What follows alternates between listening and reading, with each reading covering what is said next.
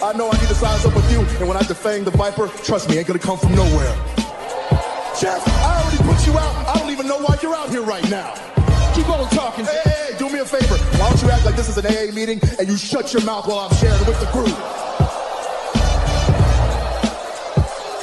And Mustafa, you out here, a boy among men. And I'm gonna tell you what, you got lucky at the Rumble, so I know you're gonna come out here and run your mouth about how bad you are. But let me give you a little bit of a reality check. You see, Mustafa, you said that my eyes don't lie. Well, your eyes don't lie either, because last week, they were closed real tight when I put your simple ass to sleep. And AJ, hey man, be honest with me. How's our old girl Wendy doing?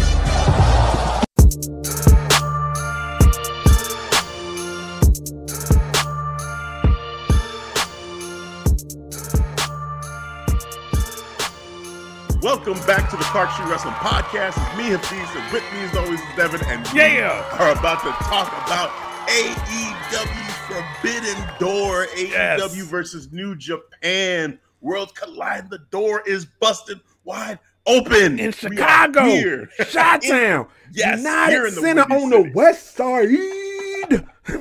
Yes, and it's great because we're in great spirits right now because pre-show we were talking a little bit about AEW and did it get us to that point where we're saying we're going to shell out $50 for this pay-per-view, and it was a spirited conversation.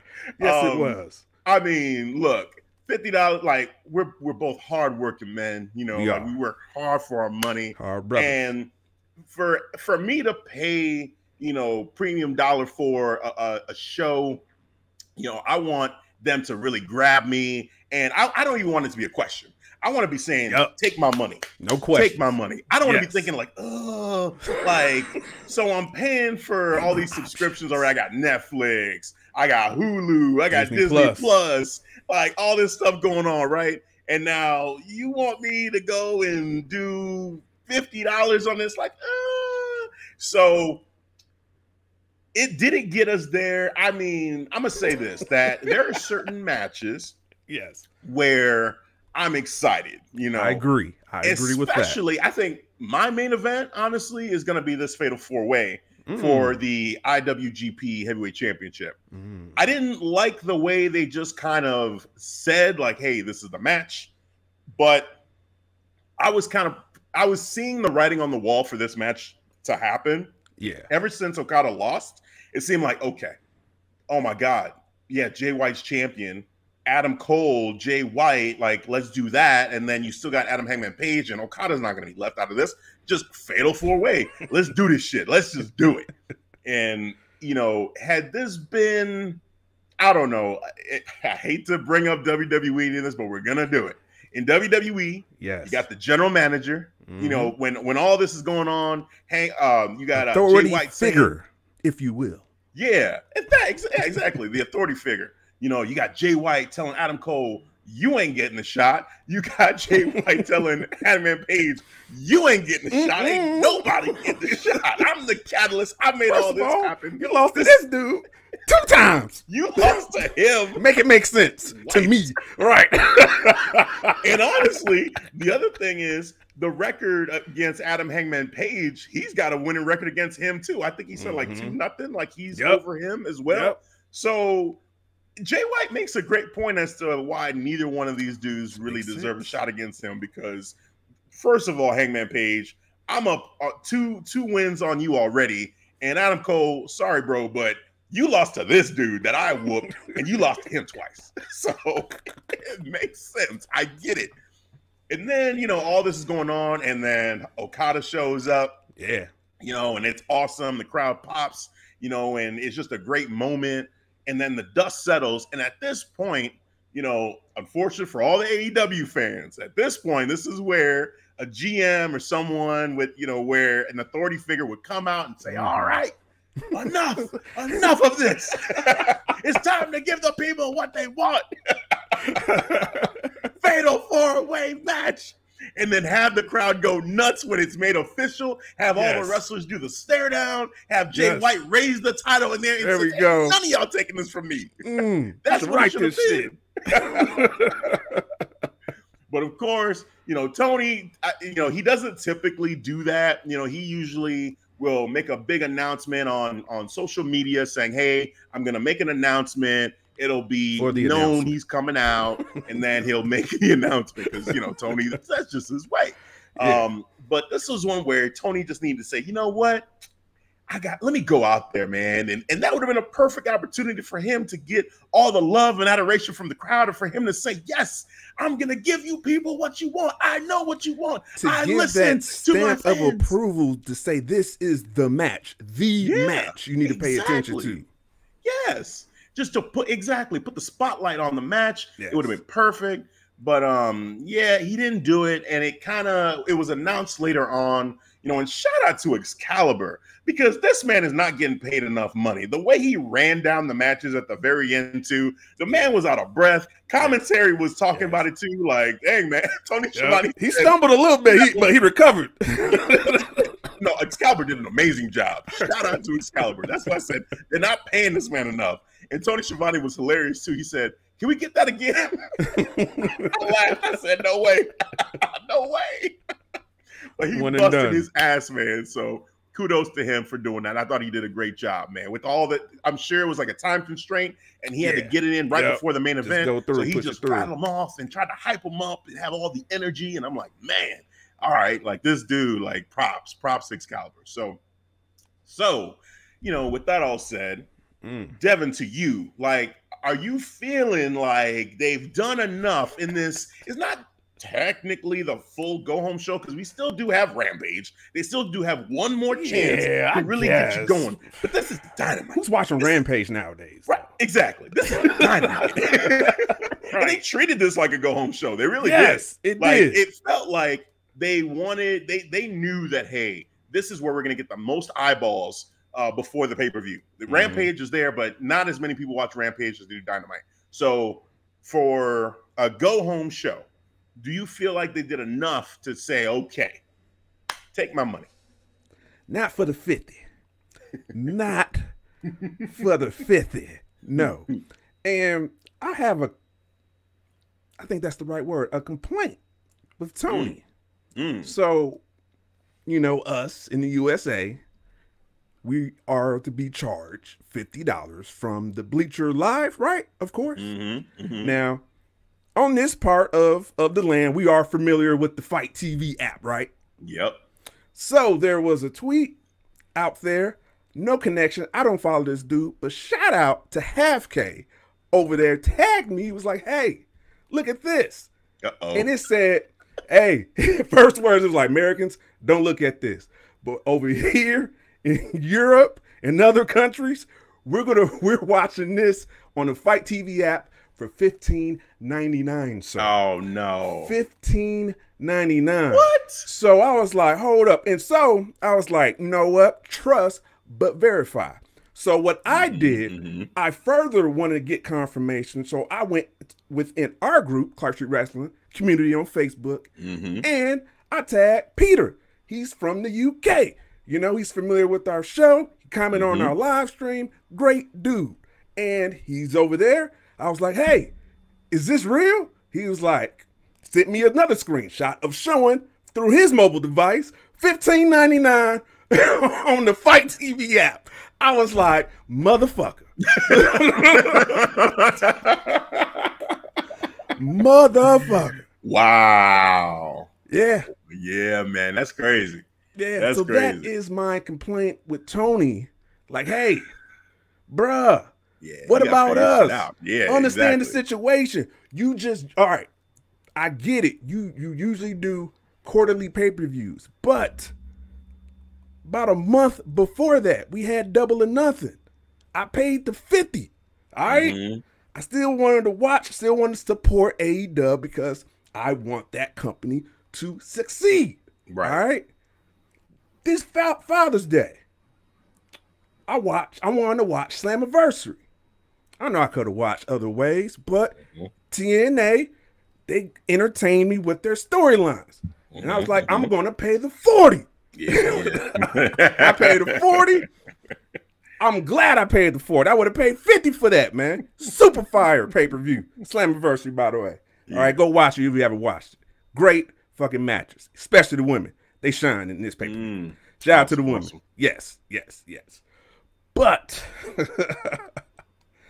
all right, Tony, we're right here. We're coming just off a Slammiversary for me, and you want me to drop another 50? Woo. All right, my guy. Yeah, all right, I'm a family man. I got certain responsibilities. I got a car that I use and where gas is right now, bro. Come on, man. 50. Yeah, I'm right 50? There with you, man. Like, you know, a lot of 50. The things, like look at like Peacock gives you so much value, and included in that is WWE, where you can watch the premium live events. You know, and it's like, okay, I'm happy to pay that because I love professional wrestling, and it's a value. Like, instead of paying $50 for every one of those pay-per-views, literally just paying the monthly fee is like, okay, I'm good with that. And then on top of that, you got all the other subscriptions that we're already paying for. Now, me and my brothers, like, we split the subscription. So, you know, it's a share thing between the Hulu and the Disney and the Netflix and the Paramount Plus and all that. Prime, like literally Prime too. Shit. You know what I'm saying? Yes. But then on top of all of that, and then, you know, you're living your life, you know, you gotta you just pay rent and groceries and just like transportation and all that. Like, it's for a working class person to say, all right, every time, like, AEW, I'm gonna pay 50 for 50. Yeah, like, you gotta earn that, man. You gotta earn that money. You gotta really grab me, and so to the point where I'm saying, take my money. Like, for instance, I'm a gamer. Yep. When God of War Ragnarok comes out, best believe I don't care how much that game costs. I'm gonna make sure I'm getting that. I'm getting it because I'm a huge God of War fan. Yes. And the first game didn't let me down, right? So $60, $70, I will pay it. No problem, right? So, yeah, when the next Spider-Man comes out, believe I am getting that game. You know what I'm saying? Like, it's just, I'll pay for that because they've earned that with me. With AEW, it's like, okay, each pay-per-view, you're trying to build me up again for that next pay-per-view. It can't just be that, oh, just because of my loyalty, I'm just going to throw that out, you know, and just give you that. You know what I'm saying? So I feel like, so there's that. And then to hear that it's cheaper across the pond, it's like, now I'm even pissed off now. Now I'm just getting angry. Like, you guys really just overcharging us over here for this show. Like, Peter said it was just 13 pounds for his pockets. Dude, that's crazy. That's crazy. It must be nice, bro. It must be nice. Seriously, it must be nice. I would have understood. All right, everybody getting charged 50. Okay, I get it. Wrestling is a business. All right. But when you start to exclude a certain people, I'm like, all right, you charging them what? Right. And you charging us what? Right. Nah. Right. Complaint. Right. I didn't even pay that for WrestleMania. Like, that's crazy. 2-night event, and it was cheaper than Forbidden Door. Like, that's crazy to say. And yes, it's a quarterly thing. There aren't as many pay-per-views when you break it down, you know, over the course of a year. All right, you know, you can compare the cost. I get it, but it's still like, for that one event, if you just take it event by event and to say this one's 50, and like, you know, SummerSlam and all the other ones are cheaper. Yes. And then forget about comparing it to WWE and all the other companies. Just saying, hey, it's cheaper in other places of the world. Like, but here in the States, we're getting charged 50. Yeah. Like, gas prices going up here. You know, it's just like insane. You doing this to us? Really? Right. Come on, man. I'm a parent. I got kids. Yeah. Oh, man. They not cheap. Kids are not cheap. All right. Kids, mortgage, like, come on, man. Like, there's a lot that we're paying for. We're living our lives. We ain't got billions like Tony here, you know, in the Khan family. We ain't made like that. Yeah, man. I didn't grow up with money like that, bro. Right. Would have been cool. Have like a rich dad and like grow up with some money like that. That would have been nice, right? But hey, people ain't got it like that. Just all right, 50. So people, you know, I can understand like some people gonna make some decisions, say, you know what, like I'm not paying for that. Like I'm gonna find other means to see it. And hey, there are situations now where like movie theaters are showing the pay-per-views, and you were talking about that. We were talking about that. $15, go to a movie theater and watch the pay-per-view that way. I would much rather do that, you know, in that situation than to pay the full 50. 15-minute drive for me just to go to the movie theater. That's it. All right, cool. That's perfect. That's perfect. So that I think that's another consideration for these pay-per-views that I think AEW is going to have to look at. You know, if they had, like, let's say they had a network, they did like a AEW network and had the ROH content on there, you know, with the AEW content, and then all the pay-per-views were included within that too. And they said, hey, $10 a month, $15 a month. All right, cool. You know what I'm saying? Like, that's something I'd be interested in, because even they did 20, because I was like, yeah, it makes sense. 20. You know, I'll pay it for if they're provided content. Right. If you got the content. And we got to see that content, exactly. Because with WWE, they give us a lot of content, like a lot. And then there's still Peacock that you're getting along with that. So all the stuff that they have too, it's like, oh, it's just a no-brainer at that point. I get You're a wrestling fan, you movies, just get so much. The Office. Yeah. I just saw a movie called Sicario. I was like, holy shit. That was When the Olympics was happening, boom, you got that too. Like it's so much. It's so much. So yeah. A lot of value. So definitely a consideration, you know, when it comes to the business side of all this. But let's get over to the wrestling side of all this, because again, yes, are we at a point where, you know, the go home show got us to be like, oh yeah, give me my money?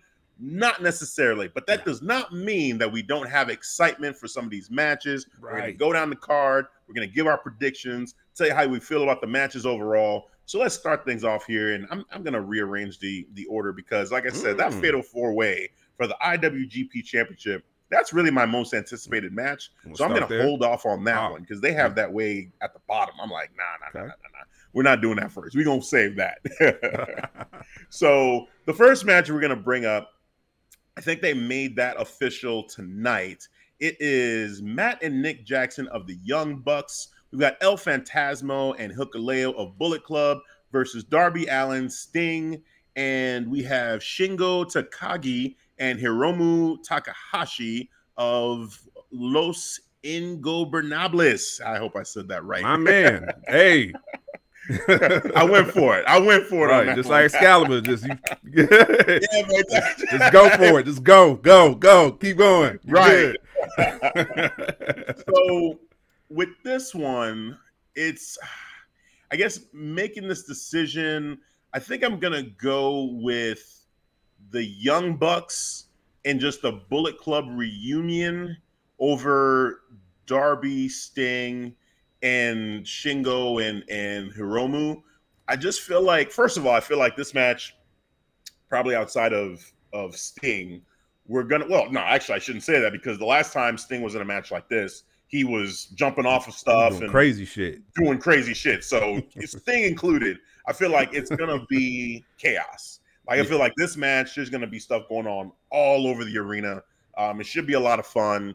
But something tells me that, you know, with the momentum of them having just become the new tag team champions, I feel like they're going to keep going with that momentum. We still don't know when Kenny Omega is necessarily going to come back. But I think the smart thing to do here would be to keep the Young Bucks now looking strong, build up to Kenny Omega coming back, and then we can have, you know, something with the Undisputed Elite and that trio of Kenny and the Young Bucks just kind of colliding finally. So now, story-wise, we know Tony Khan may not be thinking that way at all when it comes to this, but I just feel like that's what I would do in this situation. Love Darby, love Sting, but for me, and the New Japan side of this, I'll be honest, like for me, there's not a whole lot of familiarity with those guys. Hikuleo, I've seen him a couple times in AEW, and I've seen a few matches in New Japan, and also too in I think in Impact he showed up a couple times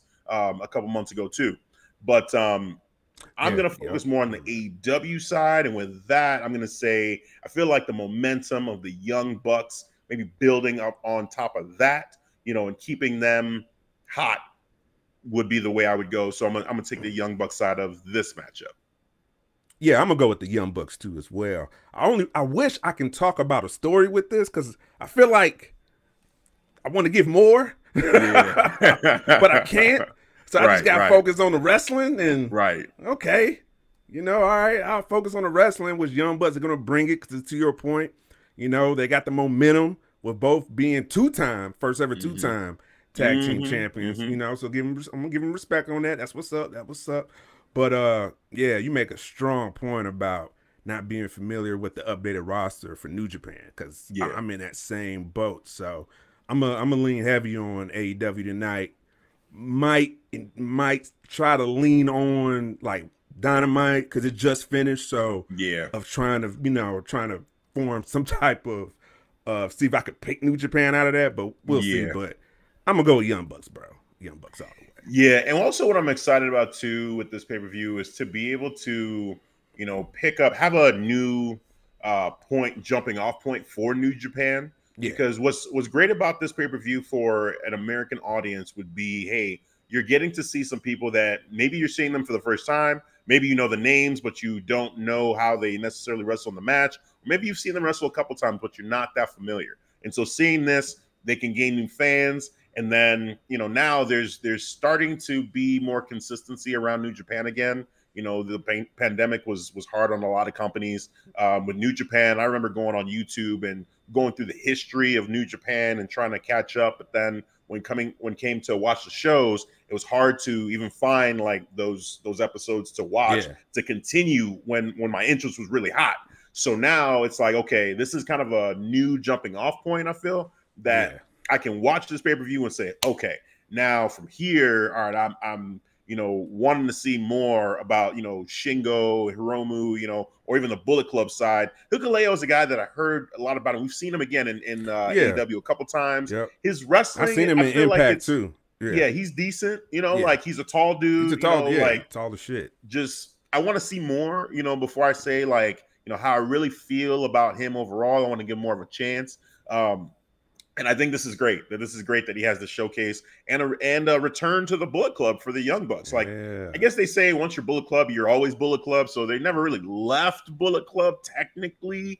But this is like they said it here on the show. It's like, hey, like this is us being like back in the fold and just representing Bullet Club again with this match. So it'll be fun to see like what they do and how they play around with that. So, I think it'll be a fun match. Definitely chaos. I think it'll definitely be chaos. It will. Did your interest fall off with New Japan when Kenny left? I mean, yeah, because I think so when AEW first started, what I basically thought it was New Japan coming to the States. And so like, Kenny and the Young Bucks were going to kind of bring and usher in. I thought there would be more of a partnership, honestly, and we would have seen more wrestlers from Japan showing up in AEW and kind of that being like the American showcase for New Japan. So it's in a way they've, with the whole Forbidden Door, they've slowly done that here and there, having wrestlers come in. So I won't say necessarily lessen my interest in New Japan. It was more so that I thought that AEW was going to be that extension of New Japan that now I can see on television every week. And it's kind of been sometimes like that, but not consistently. So I don't know. It's hard for me to really answer that question because I'm still very interested in New Japan. I just feel like the ability to see them consistently being what it was during the pandemic, like it was non-existent. And, just the history is rich in New Japan. Like if you really dig into it, man, I mean, there's just so much to that history. And literally, like if you're listening and you know nothing about New Japan and you're like, hey, like how can I figure out like where to even start? I mean, this pay-per-view I think will be a great point. But also if you go on New Japan's YouTube channel, they have some great like explanations and documentaries and story of a lot of these wrestlers that are there and a lot of the factions that are there. And really the factions. It's a lot of factions. That is where I'm like, ooh, I really have fun with this and become a fan of these factions. So like Shinsuke, he was part of a faction called Chaos. Yep. Man. Yeah. But just so much, man. Kenny's history, like just everything. there's so much. It's so rich. So definitely check that out. And yeah, that's the fun of this for me as far as like my excitement for Forbidden Door. There's matches that I'm really interested in, but it's also kind of just jumping into the New Japan scene, and seeing them wrestle and then just saying, okay, like I don't want this to end. I want this to keep going. Keep going. Yeah.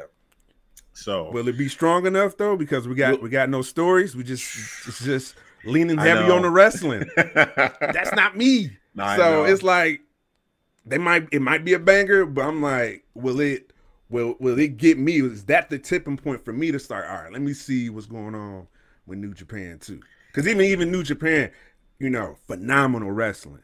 Very, like sometimes they have the hardcore, very technical, very fucking stiff. But the stories around it, before they have their matches, before it gets to the ring, I think they lack at that too. For me. Yeah. No, you're right. And I think the best entry point into New Japan for me, I think is going to be Jay White.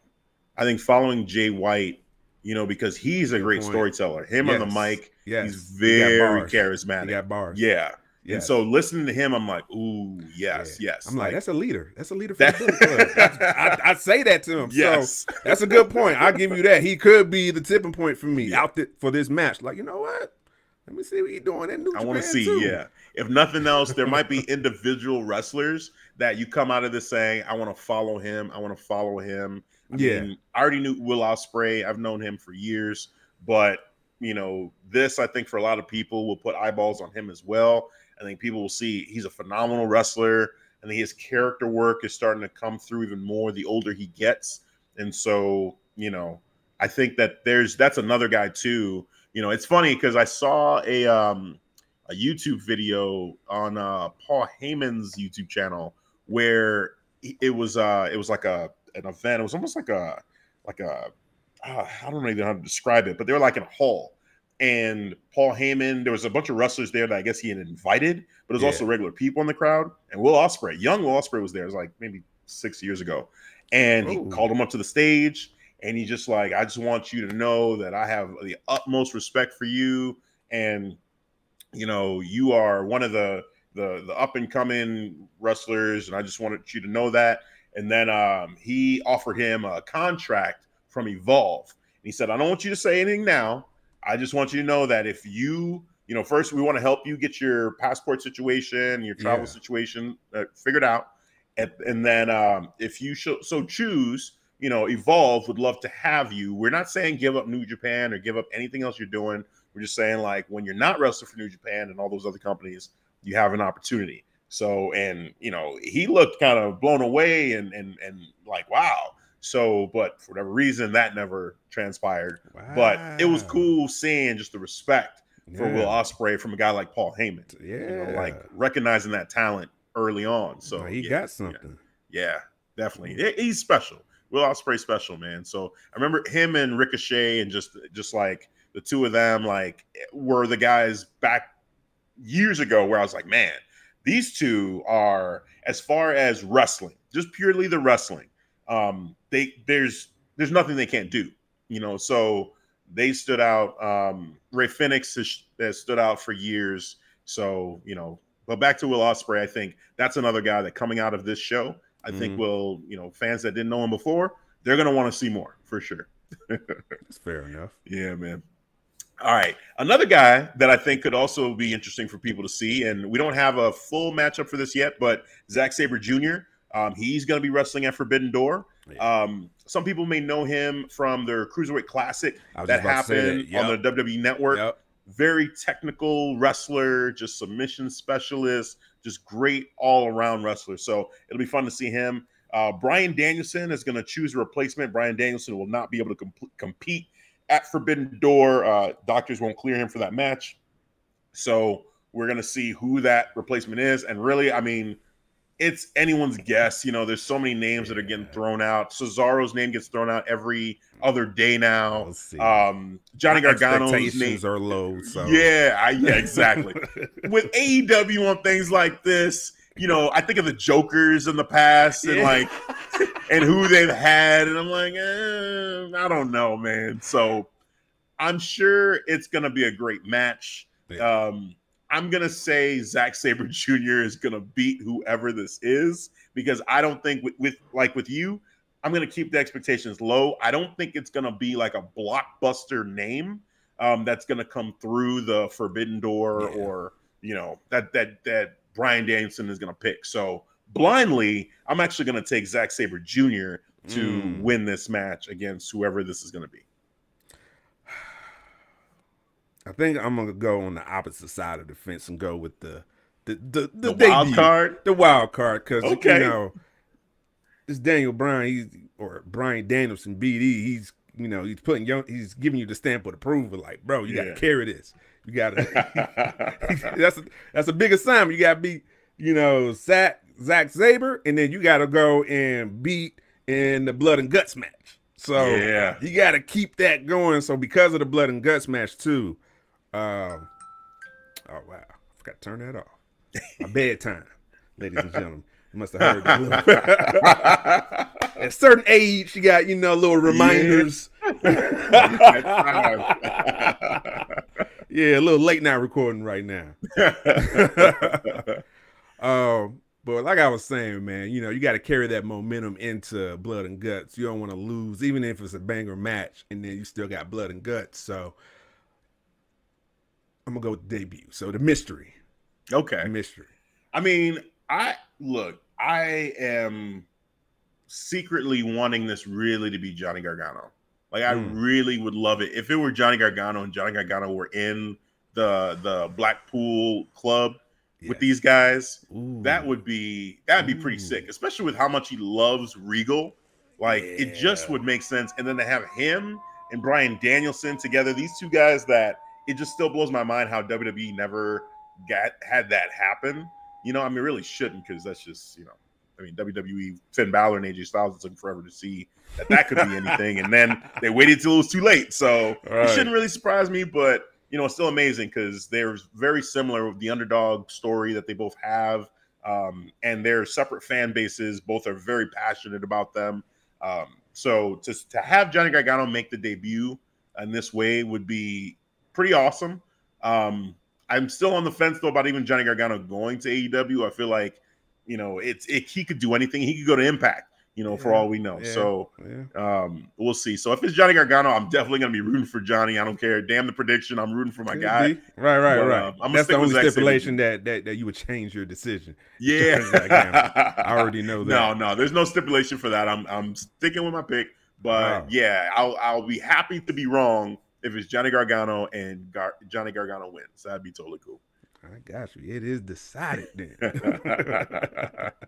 All right. We've got a 3-way winner takes all tag team match for the ROH World Tag Team Championships and the IWGP Tag Team Championships. So we've got FTR featuring Dax Hardwood and Cash Wheeler. We've got United Empire featuring Great O'Khan and Jeff Cobb. And then we've got Roppongi Vice featuring Trent Beretta and Rocky Romero. So in this one, I'm going to give you this one first, Devin.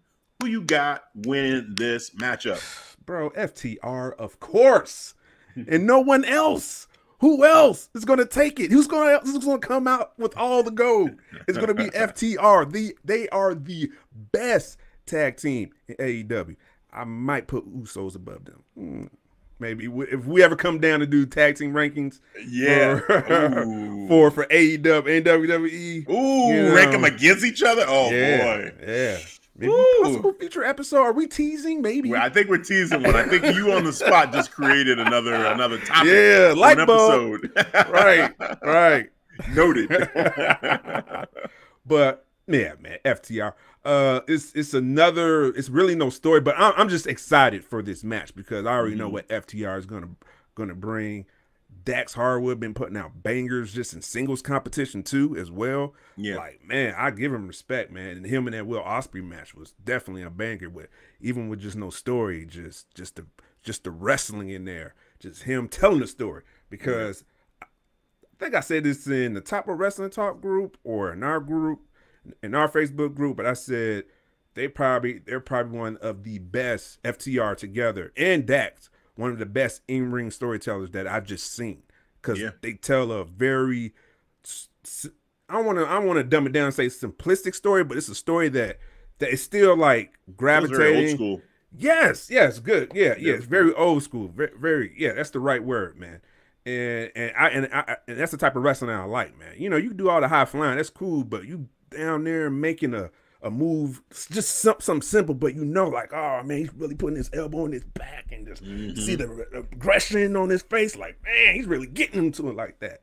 Stuff like that gets me excited for that type of wrestling, man. So I already know they're gonna put that type of classic on. So yeah, FTR, it is decided. I'm gonna agree with you. I'm gonna say FTR is gonna win this one. Story wise, like you said, there's not a whole lot here. I mean, FTR and Roppongi Vice have been teaming up a couple times here, so there's kind of we're cool, we have this respect for each other, but we're gonna go against each other for these tag team titles now. And there hadn't really been any issues like infighting that I've seen that have been very heated, so no real tension there. It's just going to be, like I said, very respectful on that side. But then you've got United Empire, you know, which have been, you know, at odds with FTR and with, you know, Roppongi Vice and best friends in general, you know, following Will Ospreay's lead. You know, they've been going at it. So they've been trying to tease that and build that up. But to your point, I mean, we don't have anything personal that's been going on here. They didn't get on the mic and reveal anything specific. They didn't pull a Christian Cage and talk about the man's family like they did with Jungle Boy and the fact that his mom was looking at him like he wanted him to be his daddy. And, you know, you raised a piece of shit. Right. You raised a piece of shit. Shout out to Christian Cage because I gotta say, I was not really feeling like you could see the turn coming. You know, just to sidetrack us a little bit. You can see the turn coming. You know, with this. And I was like, I don't know how I feel. And actually, even when like the piece of shit thing that he said, that was awesome. But then when he came out here, I was like, okay, he's just gonna cut a promo, and all right, what's this gonna be? And then at first it was kind of slow, and I'm like, I don't know. But then he started getting into it, and he's telling Toni, like, raise the mic up a little bit. And he's talking to the crowd, you know, telling them to shut the hell up, like, be more respectful, blah, blah, blah. But then when he started digging into Jungle Boy, about, you know, well, first he said when he threw me out, you know, he cost me some money, so I had to get my money back, and so that's why I tagged along to go ahead and get my money back. So I said, you know, I'll earn an easy paycheck. That's why he lost me. I'm like, at first I was like, okay, but where it really got good is when Toni was talking about what went viral with the whole, like, you raised a piece of shit. And he talked about his mom, and he said, you know, your mom was looking at me in a certain type of way, like she maybe felt a little something, you know, like, and wanted me to be your daddy. And I'm like, ooh, okay, that's kind of cutting deep. And then he talked about his father, and how his father's dead, and that, you know, he's not your dad, but he can replace him, and this and that. And I was like, wow, okay, like Christian is pushing the envelope. Obviously, they must have had a conversation to say that was okay. But he pushed the envelope in a way that, you know, I was like, oh, shit. You know, like I felt uncomfortable listening to Christian say that. And I was expecting Jungle Boy to come out, but they're trying to sell like Jungle Boy's injury, maybe wait another week. You know, and so you had Luchasaurus come out. And then Luchasaurus, you know, like put this man in a chokehold, strangle him to death. And Christian Cage had the mic still in his hand. Wait. You know, trying to tell this man, let's talk about this. You're like a son to me. Let's talk. So I at least appreciate the effort there to try to tell a story that'll get us more invested in this. To your point, I'm with you that in the beginning of this, you know, his reasoning, like I was kind of like, this is gonna be lame if this is all it is. Because about money, it, bro. It seemed like it was more personal than that. Like exactly. You raised a piece of shit. You hit dude with the concerto. I'm expecting something, but he did finish strong. I'll give him that. Strong with the Luchasaurus. You know, he's on his side now. So I'm like, okay, things just got very interesting. Yes. Definitely did better at the end than they did at the beginning with that whole promo. I even think he kind of, I don't know, maybe if it was like that was always the way it was supposed to go, or if he changed his mind and kind of pulled an audible, because it felt like it was just even the pacing, like in the beginning, was a little bit off, you know, in the way he was telling it. But then it's like something snapped when, you know, he just started talking about the family and everything. I'm like, okay, now this is getting more. I'm feeling this. Yes. I'm tuning in. I'm sitting up. You know, before I was just kind of like lounging. Now I'm sitting up in my seat a little bit at attention, like, oh, what the fuck? What did you just say? Yes. Like, you can't say that about Luke Perry. Like, come on, man. Right. Like, this is terrible. So, you know, storytelling, I like that they're making the effort. Here with this three-way matchup, that isn't prevalent at all. So you'd like to see more of that, you know, when we talk about story with AEW and that they don't really tell stories that well, this is what we're talking about, just to kind of highlight that a little bit. And so I appreciate on the one side the attempt to try to tell a story, but, you know, with most of these matches here, there really isn't that level of storytelling happening. Yeah, now that I'm looking at it, maybe. No, not even that. If you go down the car, as I was about to say something. I was like, no. Yeah, right. Yeah. So, yeah, we're going to keep on going through this. But, yeah, definitely, like, when it comes to storytelling, there isn't that much. Like, with this next matchup, we've got the AEW Women's World Championship match, Thunder Rosa versus Toni Storm. Again, in this one, from a story standpoint, it's just two baby faces that, you know, they're both liked by the crowd. You know, they have respect for each other. They've come to each other's aid when they were in trouble these last couple weeks. They both won their last matches, so they're trying to make them feel both strong.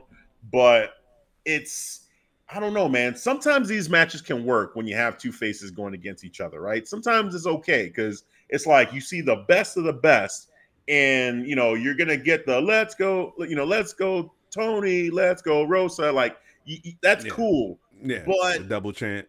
Yeah, and that can be cool. However, there's something about having it be dirt simple where it's like, hey, you're the good guy, and I'm rooting for you, and damn it, you're the heel, and you make me sick, and no way do I want to see you win. MJF is a master at that.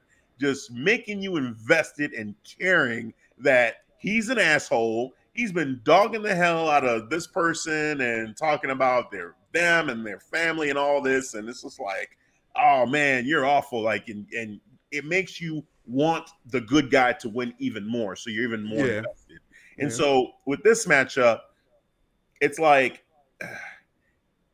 I'm a fan of both of these women. I feel like they're both great wrestlers. I agree. I don't have like a pull one way or another as far as like I favor one more than the other. You know, I have my pick. You know, my pick is pretty clear as to who I'm picking. It feels like there's no way in hell that there's going to be a title change. I feel like definitely Thunder Rosa is going to come out on top and she's going to win this thing because it feels like she just won it and really not much has happened yet in her title reign to justify taking it off of her right now. So I'm going with Thunder Rosa. Like, that's my pick. But story-wise, I feel like, this suffers because there really isn't much to get you invested in, like, oh, maybe I do want, you know, Toni Storm to win, or maybe Toni Storm can win because she's in Thunder Rosa's head and Thunder Rosa's off her game and she's distracted by this and that going on. Like, there's none of that. It's just like, hey, Thunder Rosa's winning, Toni Storm's winning. No story. They're both good people. No story. Let's fight. No story. This is Dynamite. It's just an episode of Dynamite. It's just no story. I really don't have a dog in this fight. I really don't, because I'll give you pushback. Sometimes you can make two faces, not two faces, you know, work for a story. Say it. Either die a hero or see yourself live long enough to become the villain. Yeah. And, you know, I'm going to take it back to WWE because they told a few stories, and one that comes to my head right now would be actually no, not even not that. I'll go more recent. I'll go John Cena and Daniel Bryan. Okay. When they went at each other, and Daniel Bryan said, you know, he called John Cena a parody of wrestling. I thought that was one of the hilarious bars. And I was like, holy shit, we going there. Like John Cena is not a heel; he's a face of the company. Yeah, and you got the underdog, Daniel Bryan, and the guy that everybody likes, the everyday guy. You know what I'm saying? The blue collar dude. You know what I'm saying? Mm-hmm. So that works in his favor. And these two dudes just, oh man, you just saw building up like this competition, like the heat of the battle. Like, I'm the best. No, I'm the best. And they told a good story. And I think this could have been applied here, instead of just match. Maybe you could have did a tag team together. All right, let's go against maybe one of the tag teams they have for AEW and see if you guys can, coexist. And then will they coexist? Exactly. Something simple like that. And then we tree branch into like, oh shit, here we go. You know what I'm saying? The fan favorite gets the champion. I'll go even simpler than that, though. Oh shit! What about a contract signing? I know WWE does that to death, but Thunder nice Rosa, thing about contract signing sometimes she don't do promos though like that, because you got to do. It has to be a promo. That's not her thing. You know what though? I'm sorry if that's you. I feel like you just have to give them that chance. You got to give them that chance, and if they go out there and they fail, they fail. But they don't give them that opportunity necessarily to do that, to like have those type of promos. Like, she's the champion, and Thunder Rosa has a lot of passion, So I feel like if she speaks with passion and she spits facts, she doesn't try to be too over the top, and literally just sticks to like the rivalry between her and Toni. And maybe there's something there where they can pick it out. Like when Randy Orton went against AJ Styles, like their promos back and forth about their histories, at TNA and all that. Like, it was just so juicy to listen to that, and these two women have literally been all over the world. Yeah. I'm sure they have stories that, they can pull from their time wrestling in any of these companies, indie companies they've been in.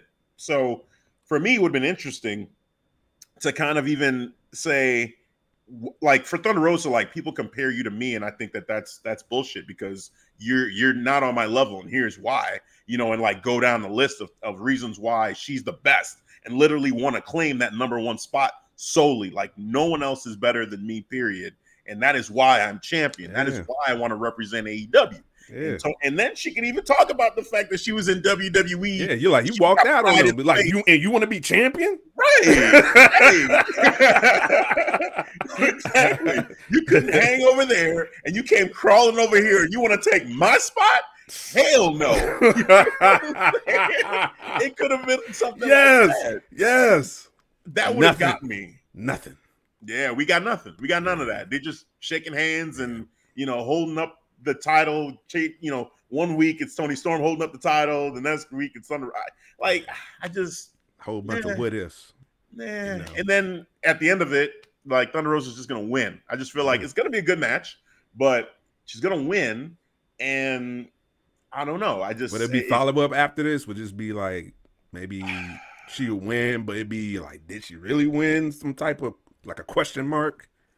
I don't know, man, because it's tough. Because I know with AEW, they typically don't do these rematches, although they're starting to do it a little bit more now. But it's like the only women's match, though. Yeah. I don't know. I feel, okay, if I was booking this, I would be happy to have it be a series of matches, because these two are just that good. But I think I would go away from that, because I'm not going to have Thunder Rosa lose. I'm just not going to do it. Like, it's too soon. Like, I would do a series of matches like towards the end of Thunder Rosa's reign, so that, you could have, okay, Thunder Rosa wins, but then basically how Thunder Rosa won the championship. She had a series of matches with Britt Baker. And Britt Baker ended up losing on the last one, and that's how Thunder Rosa became champion. Yeah. But again, that was at the tail end of her title reign. So I feel like you do the same thing kind of with Thunder Rosa, if you're going to have her lose to someone like Toni Storm. Yes, she's like right there with her wrestling wise. It's like so razor thin close, their matches. But in this case, just have her lose, have her work her way back up the rankings, use the rankings. Dark elevation. We know how this works now. I know how this works. Yeah. Right. Build up the wins. Rankings matter. The rankings matter. Shout out to Circle of Debate. What's up, Mike? All right, man. Anything you want to say on this matchup? Like, I think it's going to be a fun match, but story-wise, there's nothing there. Right, nothing, man. We just talking about a bunch of what ifs right now. Exactly. This is the What If Forbidden Door on the Clark Street Wrestling Podcast. We're like booking. What if? Right. It's like fantasy booking / predictions. That's what's happening right now. Hey, we gonna do this. Right. Well, let's see what we come up for this one. The IWGP United States Heavyweight Championship is on the line. You've got the champ Will Osprey versus Orange Cassidy. For this one, for me, Osprey retains. Like, I just see Will Osprey retaining. They lost tonight, and Will Osprey, I think, has only won once in AEW so far. Yeah, like on Rampage. His debut, they lost too. Yeah, he did. So, his debut lost. Yeah, it was a tag team, but he hasn't lost a singles match. No. Every tag team match he's lost. Yeah. So maybe tag teams just hating his shit. Right. It's seeming like that's not his thing. At least in AEW, tag teams are not his thing. But yeah, I think Will Ospreay wins this. I think he retains his championship. Orange Cassidy making his return. He looked good in his in the match tonight, so it's good to see that he's healthy. I think they'll have a good match. There'll be, a good amount of comedy in it with Orange Cassidy doing his thing. It'll be entertaining. Yeah. Yep. Will Ospreay selling, is going to be interesting to watch too. Tonight too, he got I forget what move it was that knocked him out, but then he went stiff as a board and his arms went in the air. Like, I was like, okay.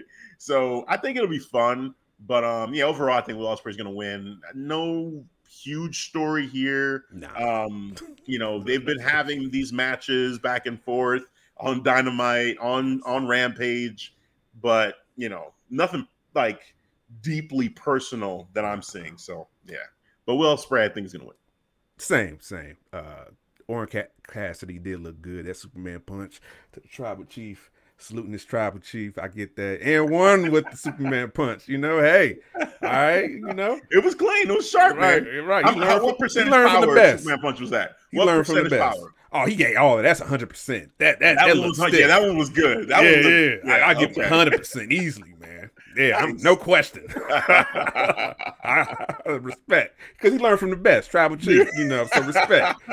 We the ones. Nice.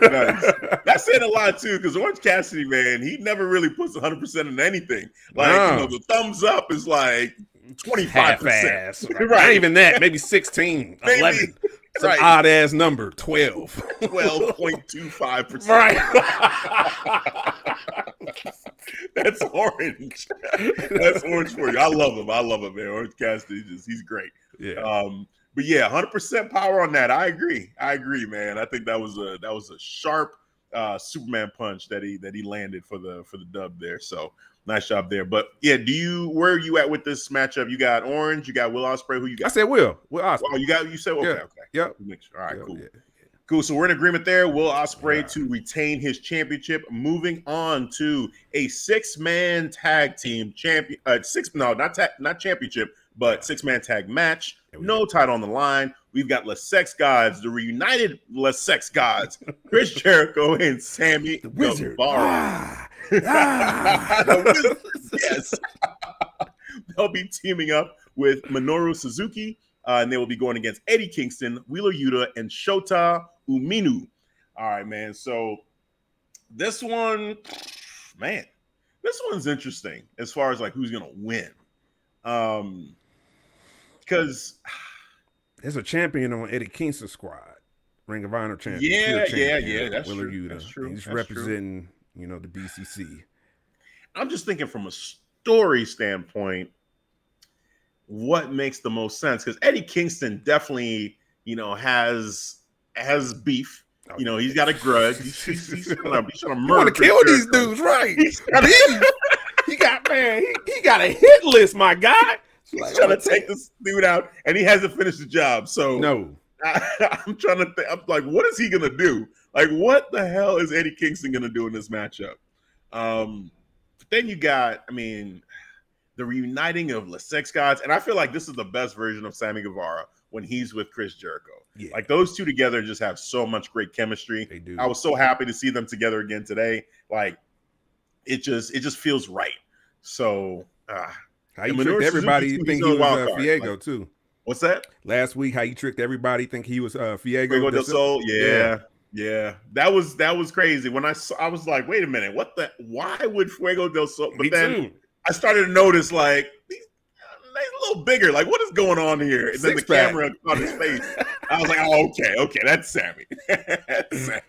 I was like, what the hell would Fuego del Sol do? What is he even doing here? Like, what is going on? I was definitely lost. I was like, whoa, what just happened? What? Random. Why? I got questions. That would have been a hell of a story. Explain this. Right. I want to know. Right. Gosh. In this one, I think I'm gonna go with I'm just gonna go with Eddie Kingston, Wheeler Yuta, and Shota Umino because I want to see Eddie get a dub over Jericho. Yeah. I just want to see it. I'm rooting for Eddie. Jericho doesn't need a win. I mean, really, Eddie doesn't need a win either. Neither one of them needs a win, but I feel like it's so personal for Eddie that he's just going to go nuts in this matchup. And it's going to be fun to watch. And I think there'll be a lot of momentum. The crowd is going to go nuts for Eddie Kingston. And they're going to boo the shit out of Sammy Guevara. They are. Especially Chicago, bro. Chicago? Yeah. It's so predictable when it comes to that. Like, I already know. You ain't getting no love, fam.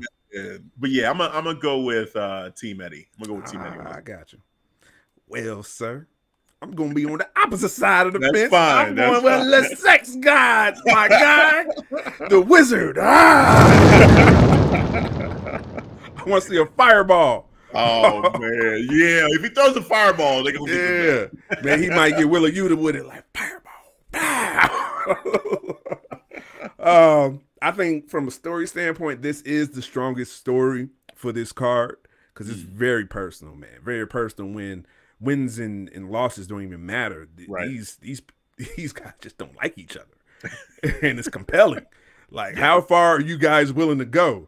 Like, now you got. Chris Jericho came up with the JSS, you know what I'm saying? Calling himself a wizard now.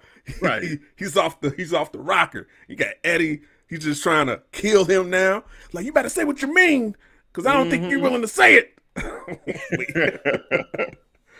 Oh man, but yeah, in the end, I'm gonna go with the heels. I connect with Chris Jericho.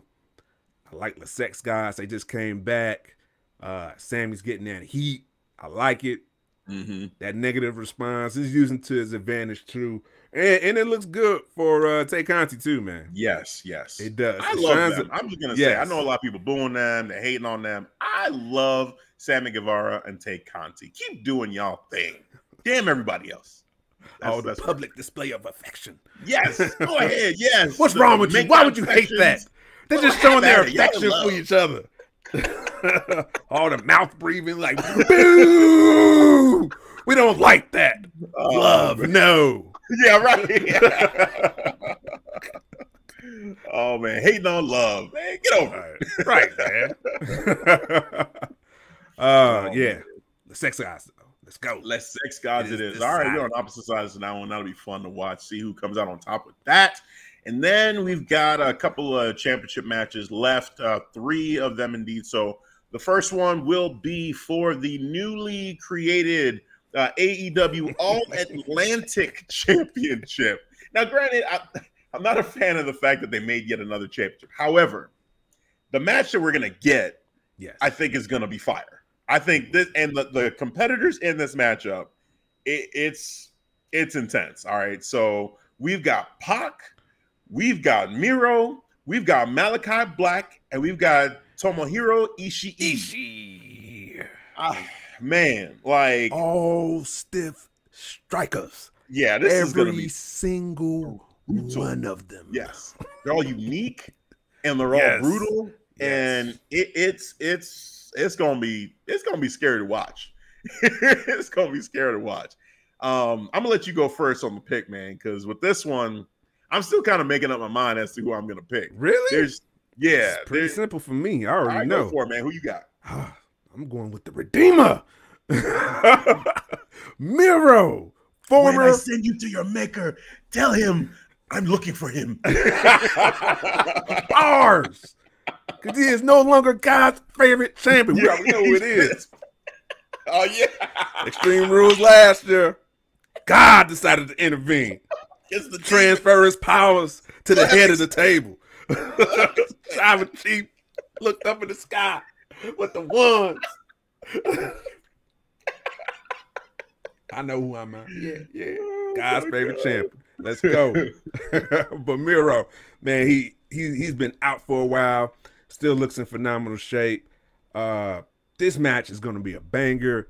Everybody has a different striking ability, different, characteristics, for this wrestling match. I can't wait. It's going to be a good melting pot. That's all I know. Shit, it's going to be some good stew. All right, it's going to be fire, super fire. So, hell yeah. Pac, he's going to be an animal. Malachi Black, I can't wait to see what he's going to do just striking-wise in all of this. I think I'm most intrigued for him because he's the ones that got the hands and the feet. You know what I'm saying? So, I'm just looking from a wrestling standpoint for that. That piques my interest. But it is Miro, the Redeemer, former God's favorite champion. We the ones, head of the table. Had to get that in there, even though it's AEW. I don't care. I don't give a fuck. It is decided. Oh man, yeah. This is an issue matchup. I mean, Tomohiro Ishii, he's just a bowling ball of a man. Just like you look at his build and that dome, like he's something else. He's something else, and he's a character. Like, it's going to be fun to see him and Miro. I'm sure they're going to have a stare down. I'm sure that's going to happen. So these two dudes just trying to intimidate the shit out of each other. That's going to be fun to see. And then, of course, you've got Malachi and Pac and the history that they have, and it's palpable. At this point, they've been at war for so long. Like, we all know the deal. We know they hate each other. And I think that it's not a story that they've really been telling with words necessarily, but with these matches, they've been so intense that it's like, okay, I'm excited because I don't know, it's just the cool factor of both of these guys, really. Yeah. Like, it's just Pac is just so damn just angry all the time, he's a bastard, and just to see him just so mad, and I dig it, I like it. And then Malachi just with the faction now, and the entrance, whole presentation, the move set. It's just, and he just seems so in control of his emotions. Very stoic. Puppet master. Oh man, it's just great. It's just great. So I think this one, as far as matches I'm excited for, this is one of the top ones for sure. Yeah. This might be my second most anticipated match now that I'm thinking about it, looking at all this, because I am really excited to see what happens here. My pick is going to be Malachi Black. I'm going with Malachi. I feel like I wanted to go with Miro. Yeah. I really wanted to go with Miro just because I'm so happy to see him back, and he's one of my favorite wrestlers in AEW. He was my absolute favorite in AEW for a while there. Yeah. But I just think that Malachi, he still hasn't had a championship in AEW. And usually I think it's best when you have a heel as a champion to start things off for a new championship like this, because now everybody's chasing them and you can give them a long title reign. It just makes sense. So one of those two dudes winning, I feel like, makes a whole lot of sense.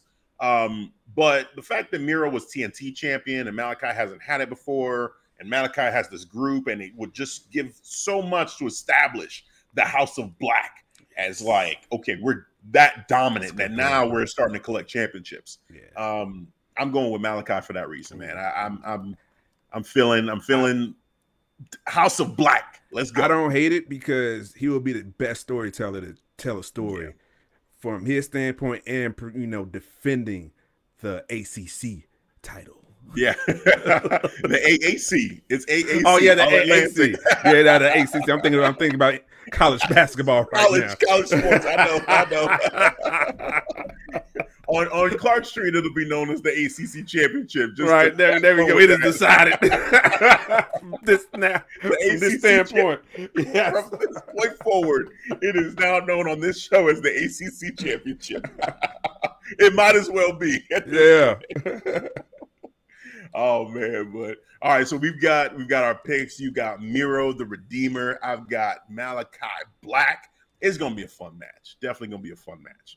All right, now my main event of this show, and I've been holding on to this one because I'm just so fucking hyped for this matchup. And I don't know, maybe they'll make this the co-main because I know the AEW Championship is going to be the main event. It's going to happen. That's right. But my main event for this show is definitely the IWGP Fatal 4-Way, kind of teased in the beginning. So we're going to real title. A real title. Not interim. No, not pretend. No fake. No fairy tale world championships here. No asterisk marks by it. No. Whoever wins this is the actual champion. Yes. IWGP World Heavyweight Champion, defended by Jay White, the current champion, going against Okada, Hangman Adam Page, and Adam Cole, baby. Woo! This match, once this match is done, I might just shut it off. I literally, like, this is everything for me. This right here, when I started to see all the lines and the storylines kind of coming together in this way, I was like, oh my God, we are going to see a Fatal 4-Way. And they just wouldn't fucking confirm it. It was pissing me off. I'm like, if they don't do this, if they do something else, like, oh, we'll just do Jay White versus Hangman one-on-one, I'd have been so upset. I'd be like, really? Really? It was right there for you guys, man. Just do it. Call Okada, get him on the phone, get him on a plane, and let's fucking go. Let's do this. Fly his ass to Showtime. Let's go. Make it happen. Come on. And Adam Cole, he's ready. He's ready. Like, I can see them teasing it. So I was just getting so hyped. And finally, they had the shot of all of them tonight, all kind of together, in the ring, and then the stare downs at the end of the altercation. I'm like, oh my God, just say it. Just say it. Say it. Say it. Straight up. That's exactly. I'm going to put a clip in that, man. Fuck that. I'm going to clip it. From a Dark Knight. Put it right there. Say it. And then sure enough, Excalibur at the end came through and finally said it. He let us know, yes, indeed, it will be a Fatal 4-Way. And I said, oh, thank goodness. I mean, I wish we could have gotten it more formal during the show right at the moment when it was all happening, but we got it regardless. So we're here. I'm excited. I'm hyped. And now, even though I'm really hyped up for this matchup, I think it's pretty clear for me who's going to win this match. Oh, yes. For me, it's going to be a retain and still IWGP champion Jay White, the Switchblade. Yes, he will retain. He will still be champion. It just makes sense. He just became champion.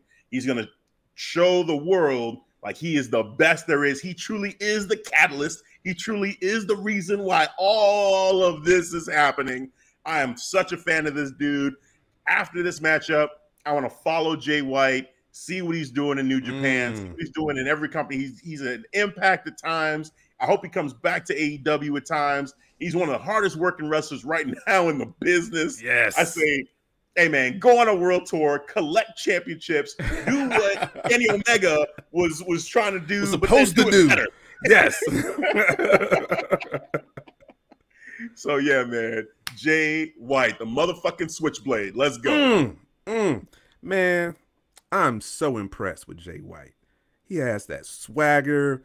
Like, you could tell, like, oh, this dude is a boss. He calls the shots. And his delivery, his cadence, it's like, I don't give a fuck who you are, bro. I am the motherfucking Switchblade at the end of the day, bro.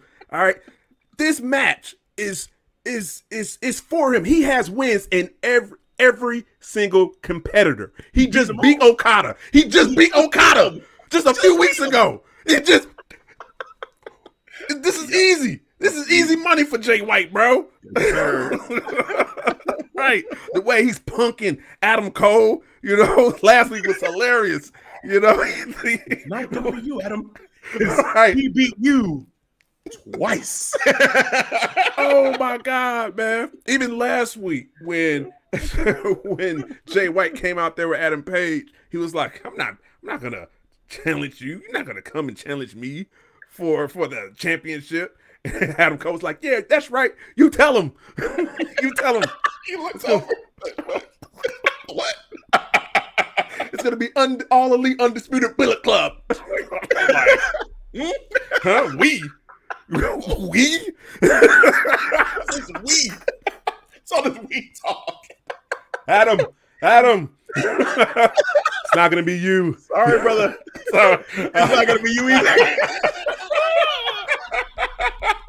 Adam Cole's face too.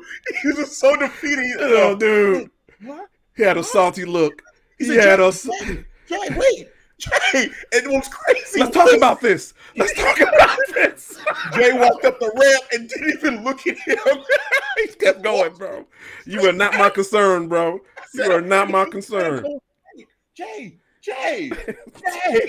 He's trying to get his attention. Jay. This man would just, I'm like, bro, this is how you getting punked, man? This is, dude. I feel like when you was in NXT and you punk. Like what?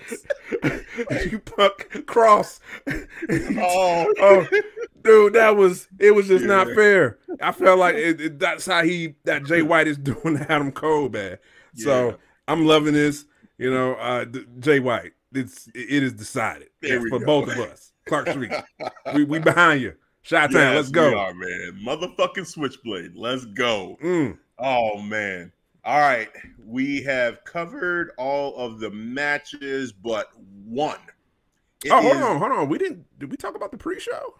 Oh, we didn't talk about the pre-show. Which I don't have that on my list. Do you have that? Yep, I do. Okay. Go ahead and read that off. All right, it is going to be a 8-man tag team match between Matt Caster and the Ass Boys. First is the DKC and Kevin Knight. Who is that? Hold on, let me hover over it. Professional soccer player who played as a defender. Okay, I know none of these dudes. And oh man, okay. Yuya Yamura. Okay. I think I pronounced that right. And then you got the Ass Boys, Austin Gunn, Colton Gunn, Billy Gunn, and Max Caster. Yeah. Scissor me, daddy! Anthony fucking Danhausen, man, has forever changed that team, dude. Yes. You need to thank him. Ass Boys. Ass Boys. Like what? At the Ass Billy Gunn. Looking at the shirts, I like yours better. They're like, what? Ass Boys. Oh man. So, all right, with that one, I'm just gonna go. This is a flip of a coin. I don't know. Yeah, it's a flip of a coin.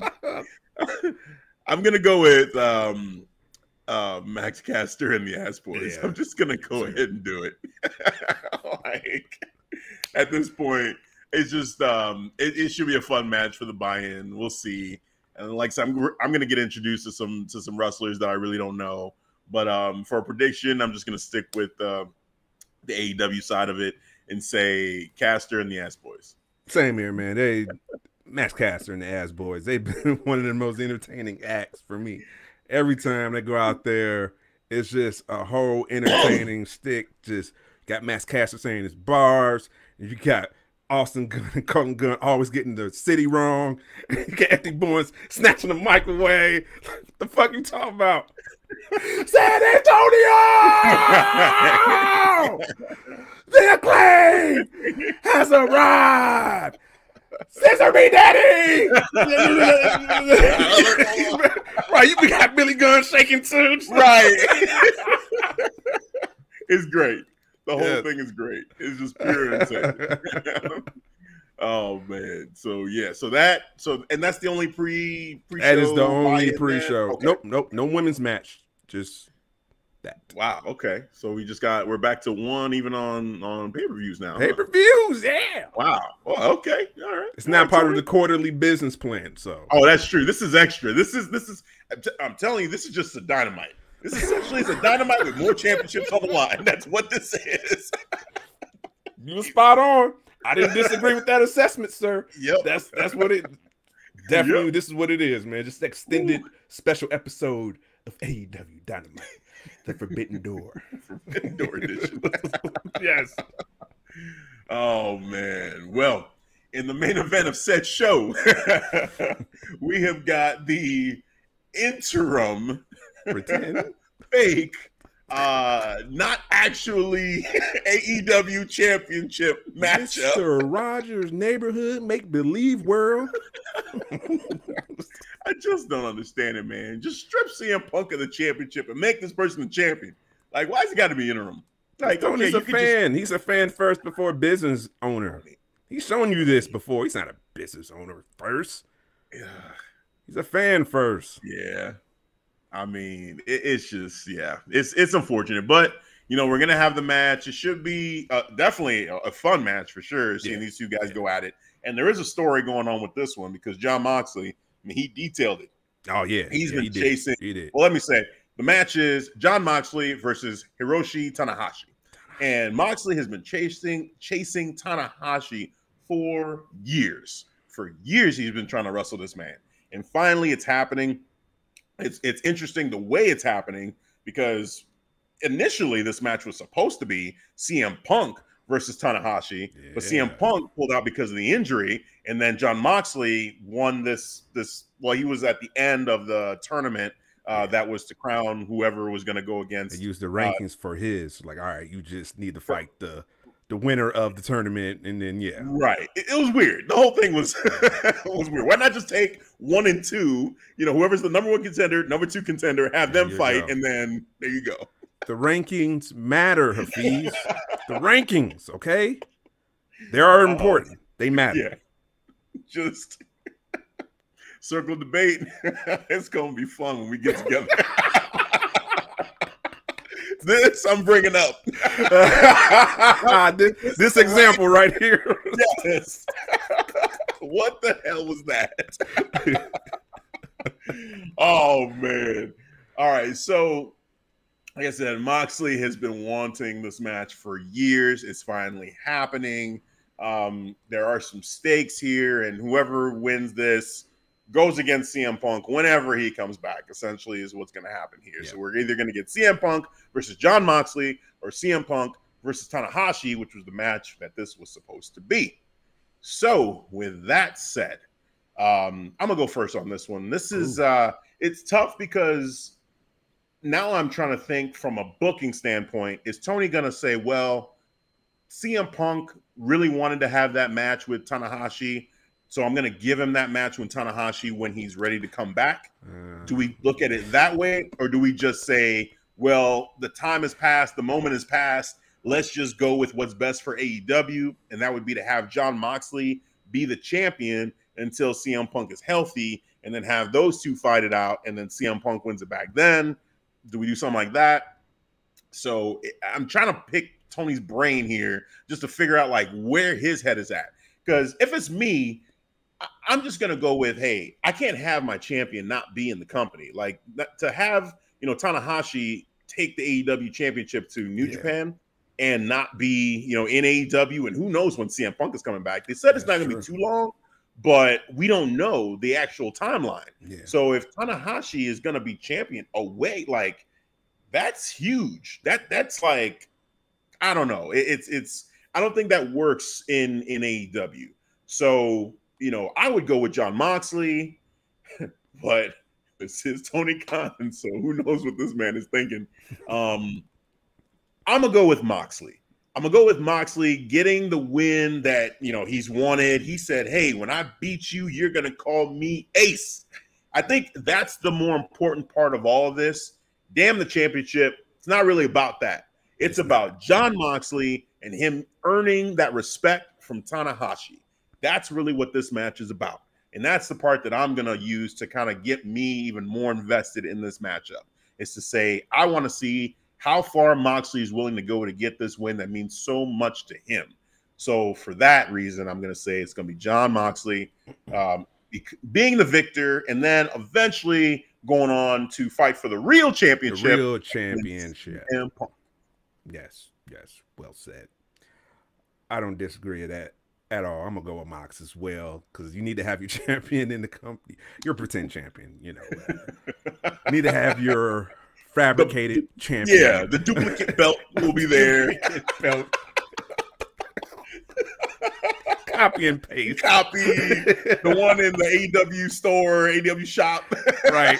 Replica, pay that title, 7 bills. Moxley Right. will hold the replica title for a couple months until he can get his hands on the real thing. They should make it like out of paper for real.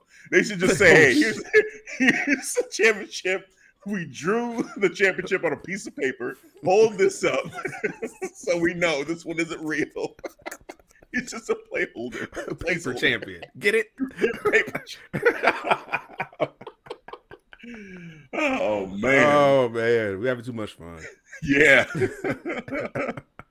But that's a good point that Mox and Tanahashi are telling a good story. It has long-term storytelling at that. And thanks to Jon Moxley for telling that for me, who I actually forgot about that history, you know, for when it started, when he was in New Japan, left WWE, called him out then. It was supposed to be this match, and then all hell broke loose in the world.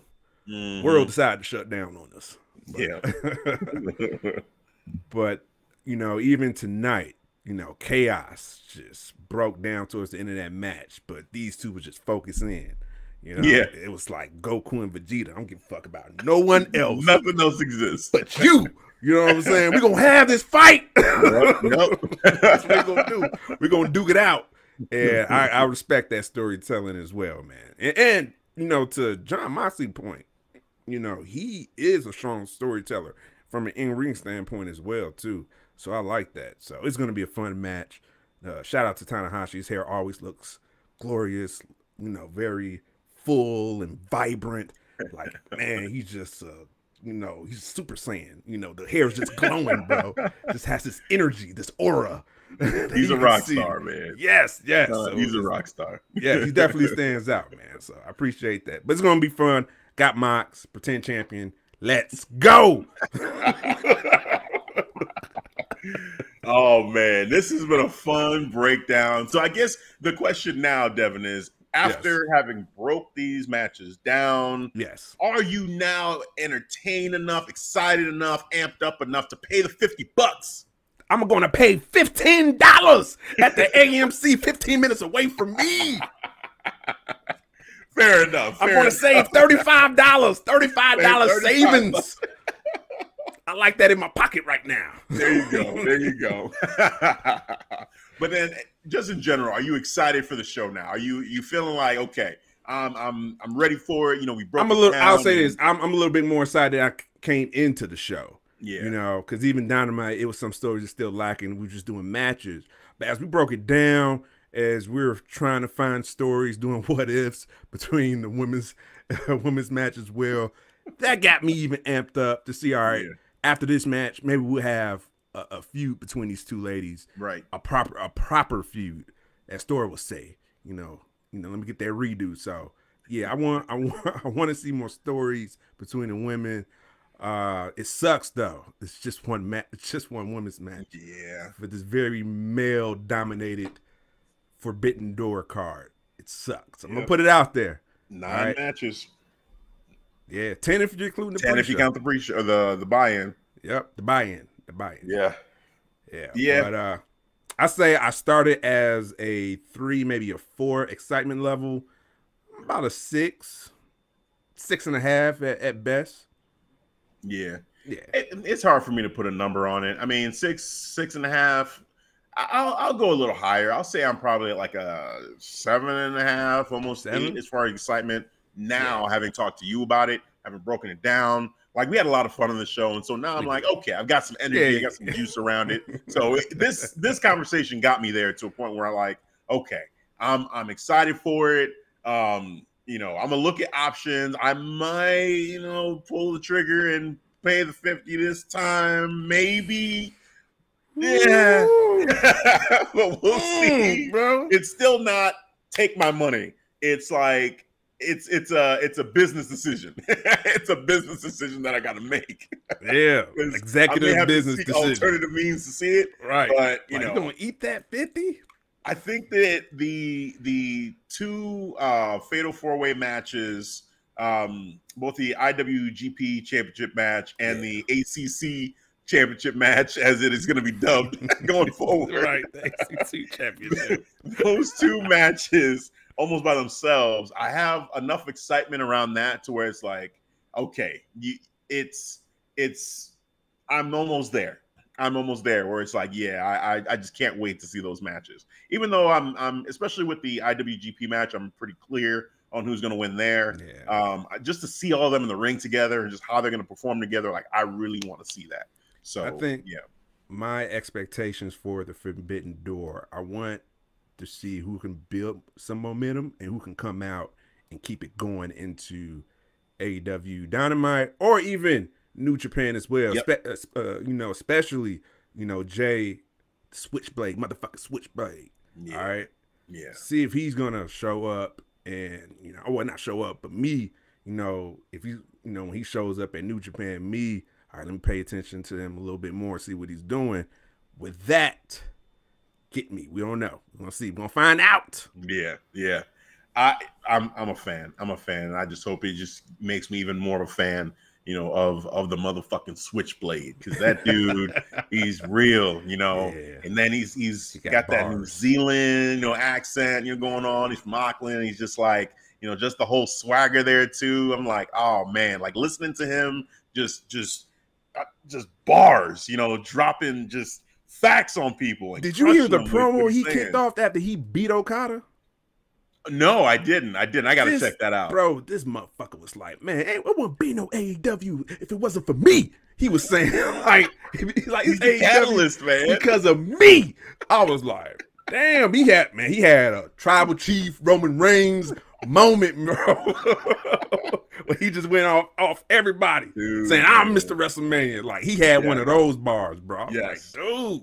It was great seeing him in Impact, you know, addressing the talking about Bullet Club and like with Luke Gallows and Anderson, you know, at the time they were against each other, and he's like, you know, you guys aren't good enough. Like, he just letting them know, like, you're not on our level. We've upgraded since you guys left, you know, like, and just that whole interaction. I'm watching him. I'm going, man, this dude on the mic, like, it's great. It's just great listening to him just have that swagger, that confidence, you know, and just tearing into his opponents, you know, verbally, you know, and then you see him in the ring and it's like, shit, he can back it up. He back it up too. This dude is real. He's about that action. He's about that action. He let you know up front. He's not with the bullshit. Gotta play games. It's like, Adam Cole, you ain't getting this, bro. Because real talk, I beat this dude 2 times and you lost to this dude 2 times. Let me know what that makes sense in the math for me. Why the fuck I'm gonna give you a goddamn championship match? Get the fuck up out my face, bro. I can't say nothing. I'm like, he's right. Yeah, I said that. I was like, well, sorry, I can't disagree with that, bro. That is some simple logic, some very simple math for me to understand. Like, oh, he got 2 wins over Paige. Can't say shit. He lost to Paige 2 times. Just like 1, 2. Yeah, he beat me twice. And then he beat him twice. And he beat Okada. So what the fuck are any of us saying? Shit. Let me build my wins up. Let me go to dark. Yep. I'm working on that. Because the rankings matter. Yeah, the rankings. Oh, man. All right. So that's going to do it for the AEW Forbidden Door prediction show. Before we go, as always, though, Devin, it's that time. Please tell the people where they can catch us? Yes, all the time. I'm going to go down a little small list of social medias that you can follow us on the All Stop and Shop website. But let me go down the list first. You got TikTok. Yes, Twitter, Instagram. Shout out to our motherfucking Facebook group, Clark Street Wrestling Community. All right, I'm going to shout them out every time episode because they be coming through, having some great posts. Shout out to Chris, shout out to Pepsi Phil, who just hate the idea that Elias and Ezekiel are actually different people. I'm like, bro, just admit it. They're different. Not the same. Accept it. Yes. You had the evidence on Monday Night Raw. Loved it, by the way. Knocked that out of the fucking park with that, bro. They did so perfect with that. Oh my God. Elias being there, the beard full. Yes. I'm like, oh, Kevin's going to be so mad about it. He did. He was like, oh, nope. I'm stopping right there. We're not doing this. Now, no. Like, I know, movie man, I've seen movie. I see a dinosaur fly a helicopter. I know they can do this. Bullshit with you on the couch. You could have pre-recorded Ezekiel. I'm like, dude. I was like, oh my God. And then at the end, when he went back and they were interviewing him, and then Zeke comes around the corner. I heard you out there, Kevin, and I accept your challenge. And he's just like, what? Wait a minute. Wait, what? Ow. It was perfect. It was. Bravo. Yes. Bravo on that. Holy shit. Wow. One of the best stories on Monday Night Raw. Yes. Unbelievably. Shout out to KO. Shout out to Elias. Shout out to Ezekiel. Now there's another brother named Elrod. Elrod. Yeah, Elrod. Oh, please. I'm like, I want to see Elrod. Elrod. Make it happen. Kevin Owens is going to lose his mind. Oh, let's keep this going. Storytelling. Yeah. But like I said, shout out to Pepsi Phil, Clark Street Wrestling Community. I'm gonna shout out another group. Shout out to Top Rope Wrestling Talk. Top Rope Wrestling Talk Facebook group too. We kind of tree branch from them because we didn't have no group. We didn't have no Facebook group. We got a Facebook page. But they invited us, since we're, family now, went over there, kind of like, all right, cool. Oh, I like this. I like this vibe. You know what?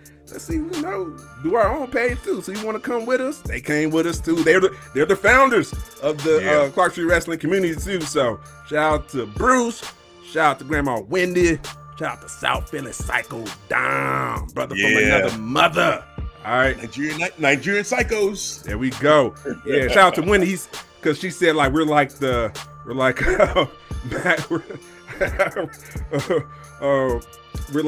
ass boys in what's the name? The Acclaim. She did like the scissors. I was like, God. That's perfect. That is perfect description of our groups right there. It is decided. Scissors. Yes.